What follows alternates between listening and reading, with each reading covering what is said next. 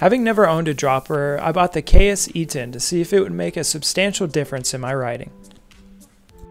The dropper comes with a switch and a cable holder. The switch is made of cheap feeling plastic. It really doesn't feel well made, but we'll see how it holds up over time.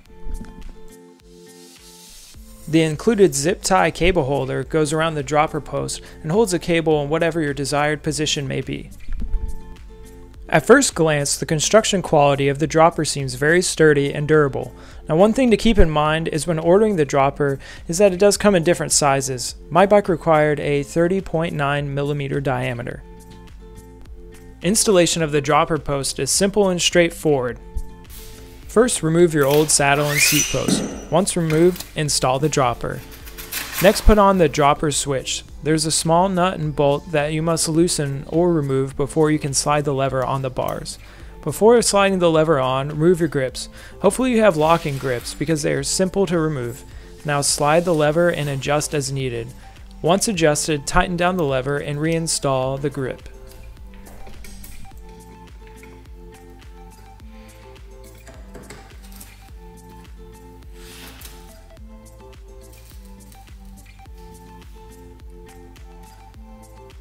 Now that the switch is installed, we can route the cable. Fortunately, my bike came with some extra mounting points for a dropper. It's no big deal if your bike doesn't have these, but you might have to get a little creative. Now notice that I'm not fully tightening the zip ties yet. I want to wait until I've completely routed the cable before I completely tighten the zip ties. To install the cable on the dropper mechanism, simply slide the black bob in the top notch and pull down until the cable housing slides into its notch. You must ensure that your dropper post is in the full up position before doing this. Next, remove the saddle off of your old seat post. My old saddle was held in by 2 bolts, so I must loosen them in order to remove the saddle. Once loosened, the saddle should slide right off. Now loosen the single bolt on the dropper, slide in the saddle to your preference, and tighten down the bolt.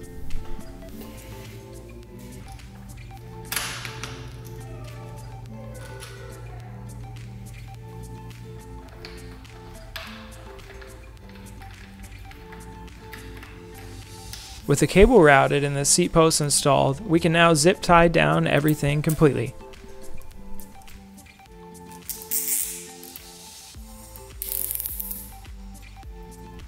After installing the dropper, I noticed the actuation cable was slapping against my derailleur cable and making some noise.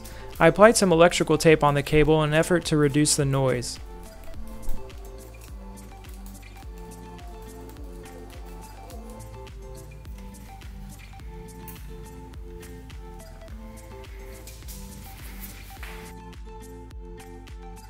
Now that the dropper is installed, let's see it in action. When you want to activate the dropper, remain seated on your saddle and push on the dropper lever. Your body weight will force down the post. Once in the down position, release the actuator lever. This will leave the saddle in a low position and allow you more easily to maneuver your bike.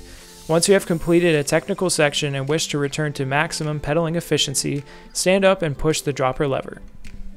One of the major downsides to this dropper is that it isn't internally routed.